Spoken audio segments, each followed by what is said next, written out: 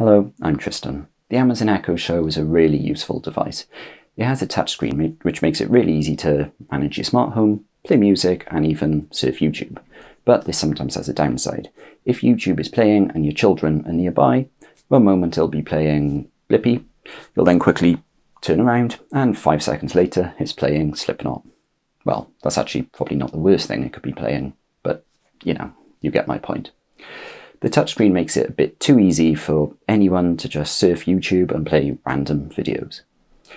It's also not helped by the fact that your children can just say, "Alexa, open YouTube," and YouTube will then appear as if by magic.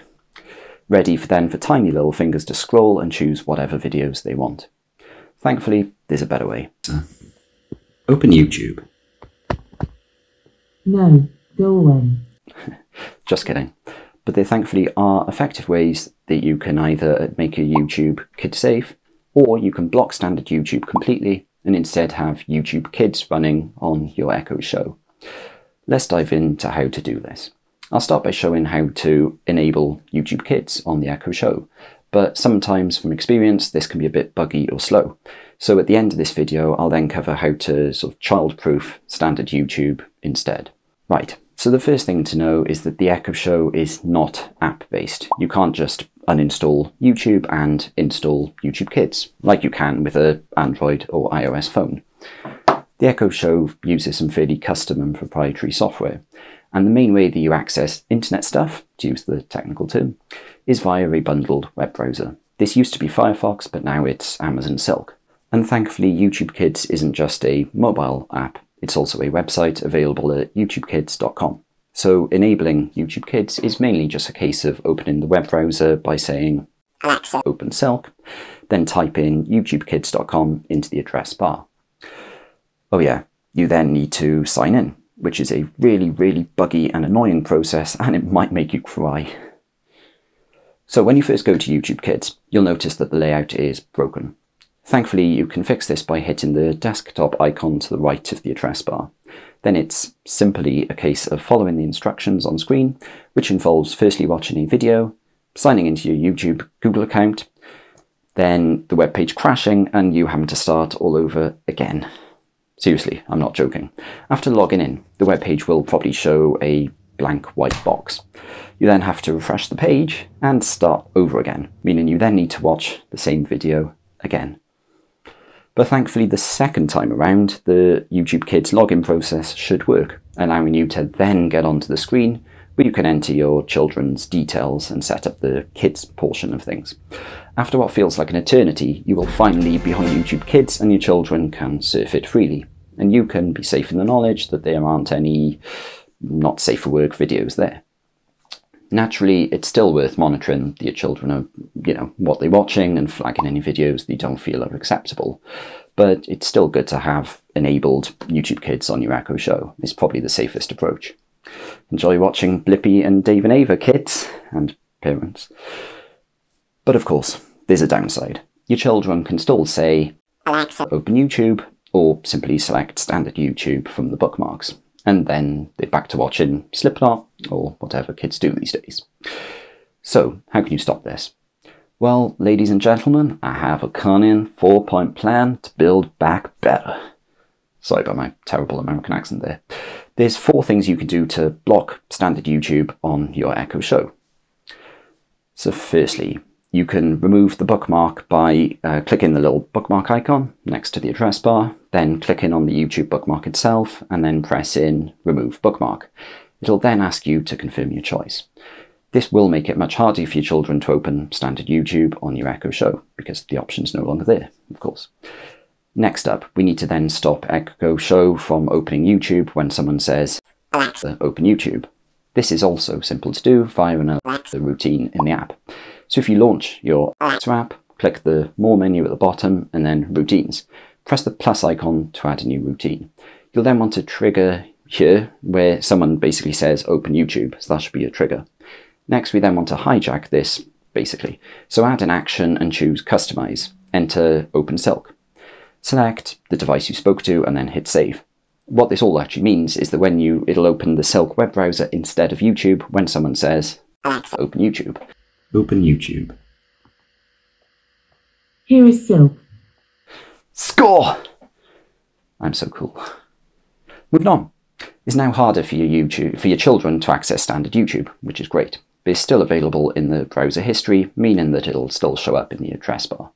So you'll want to also clear this by opening Silk, the browser, then clicking the bookmarks icon and then clicking Settings. Select Privacy and Security and then click Clear Browsing History. After doing this, the standard YouTube won't appear anywhere on your Echo Show. This hopefully should be enough for most people, but if you have an eRow or a similar capability router, you could of course look to block m.youtube.com completely, basically blocking access to standard YouTube. In the eRow app, for example, you can even block m.youtube.com just from specific devices, such as only your Amazon Echo devices, by using profiles. I won't cover the exact process here because it varies per router, but this could be worth exploring. Now that should be all you need to do to fully enable YouTube Kids and block standard YouTube. But what happens if YouTube Kids is too slow or buggy on your Echo Show? It is on one of my 2 Echo Shows, weirdly. Well, in this case, you'll unfortunately need to go back to the standard YouTube, but thankfully there are some steps you can take to make this safer for your children. The first thing you'll need to do is sign in. This is because by default, YouTube is logged out, so it can't as easily learn what videos to suggest. So to log in, click the person icon in the top right, enter your email address and password, and within a few seconds, you should hopefully be logged in. This process should be much smoother than the annoying YouTube Kids login process that made me cry earlier on. Now, the video recommendation should be a bit more tailored to you or your children.